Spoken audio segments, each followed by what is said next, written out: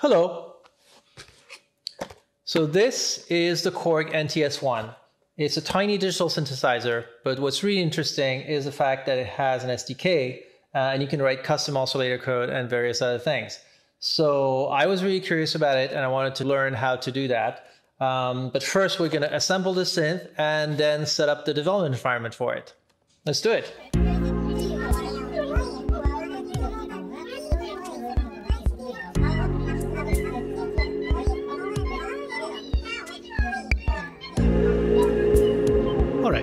Now that my little friends have prepared everything, assembling the NTS-1 should be really easy, and they even included a tiny little screwdriver. Once the bottom of the case is assembled, carefully peel and place the keyboard controller on the top panel. And don't forget to pull the little tab before inserting the connector. Then connect the two boards together, attach to the case, and close with the front and back panels. Finally, add the little rubber feet to the bottom, and we're done.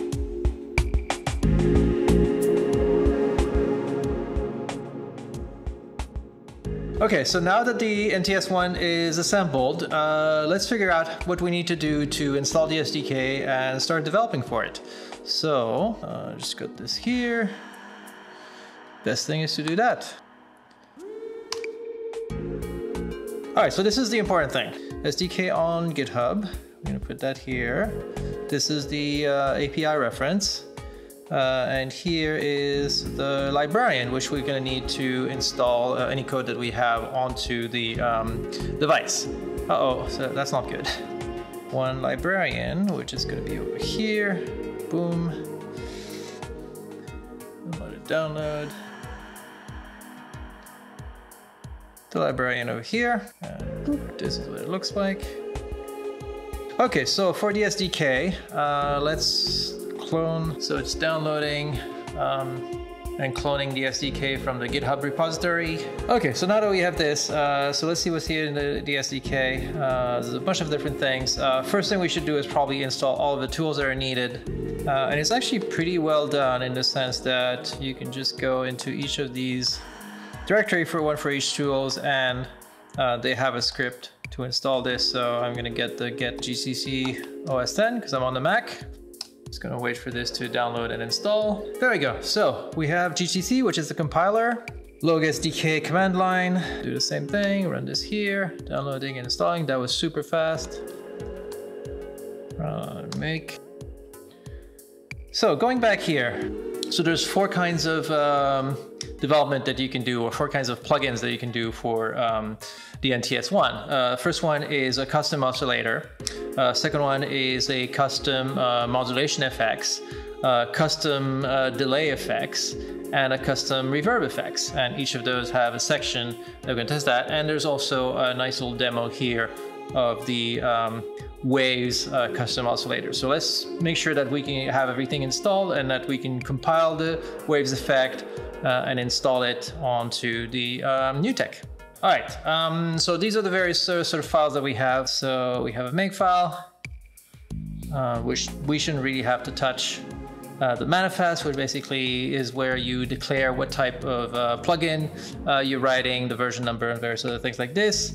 The actual sort of project customization file, the actual C++ file. So the development environment is C++, so you have the CPP file and the HPP file. So if I go back to my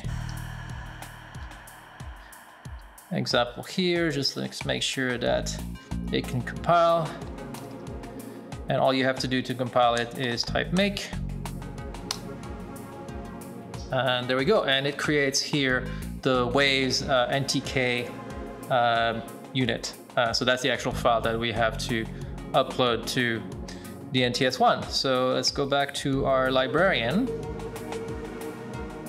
There we go.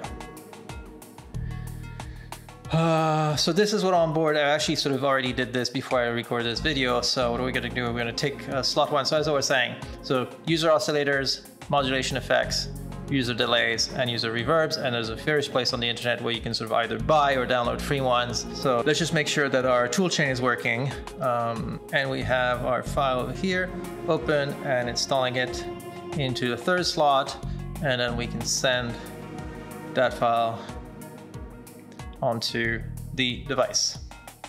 All right, so now it should be over here. Take a look at it.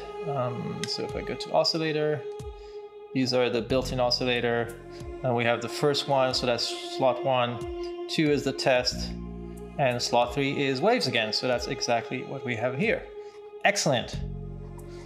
All right, so this is all I'm gonna do for now, but on the next video, I'm gonna try to actually write my own, which is gonna be interesting because I haven't done C++ in a very long time.